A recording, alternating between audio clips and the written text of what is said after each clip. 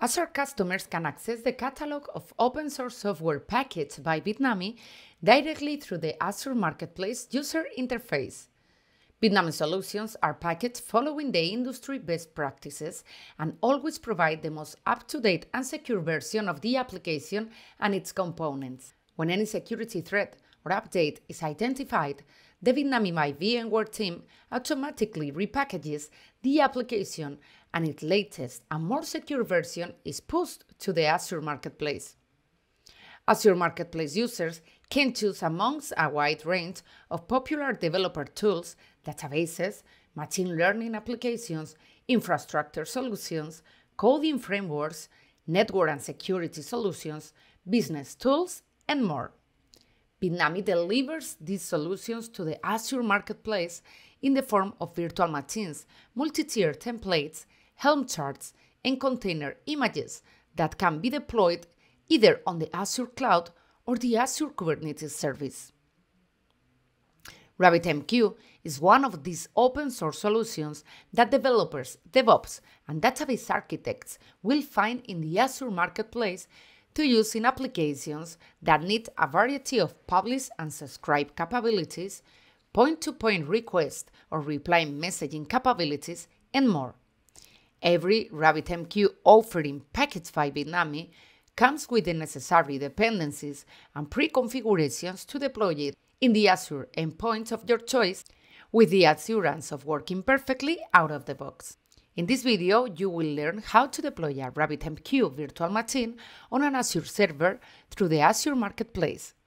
Once the deployment is running, we walk you through the process of creating an SSH tunnel to access the RabbitMQ admin panel. Navigate to the Azure portal and under the Azure Services section, click Marketplace. You will be redirected to the main page of the Azure Marketplace. In the search box, enter Bitnami RabbitMQ. You will see all RabbitMQ offerings packaged by Bitnami. Select the virtual machine. Click Create to start configuring your virtual machine. In the Basics tab, you must enter important information to configure your virtual machine. Select a subscription and click Create a resource group to create a new resource group in which the virtual machine will run. You can also use an existing one. Then enter instance details such as region, availability options and so on, and the size of the machine. In the Administration Account section, select SSH public key or password as authentication type. In this demo, we will create and download a new key pair, but either way is fine. From this point, you have set all the basics to run your application on Azure. If you need to set up special configurations for your virtual machine, navigate through the tabs to specify details about the disk, networks, VM management, and so on. Once everything is completed, click Review and Create to check that the information you have entered is correct and for passing through an automatic validation. Click Create to finish the process. Download the private key and store it in a safe location for future use. The Azure Marketplace will now begin spinning up the server. A notification will appear indicating the current status.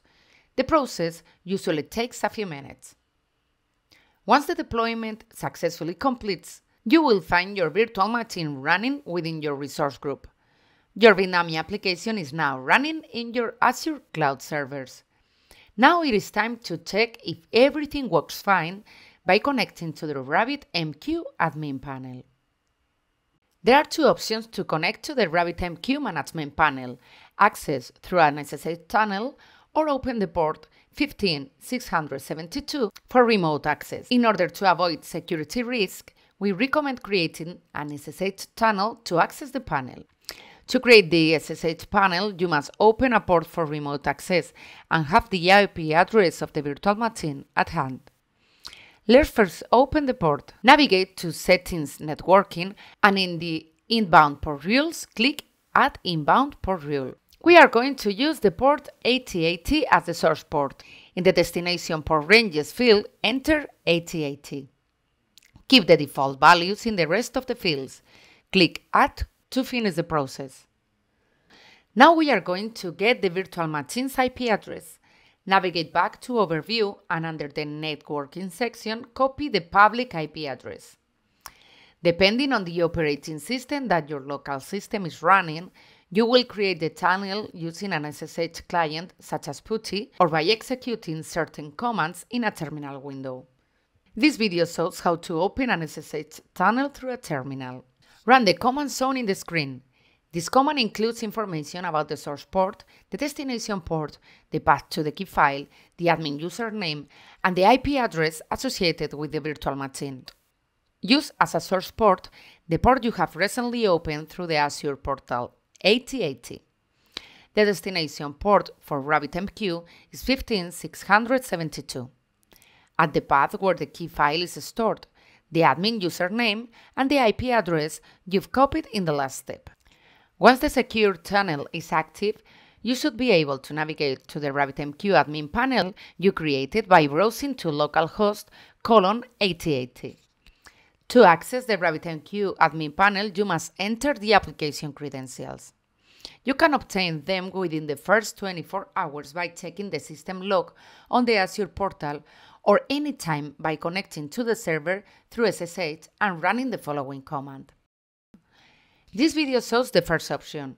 To get the application admin credentials, navigate to the left side menu, scroll down until Help, and select Boot Diagnostics Serial Log. Scroll down until you find the username and password. Enter these values to access the RabbitMQ panel. That's all. You can start now using it to control asynchronous and synchronous communications in your applications.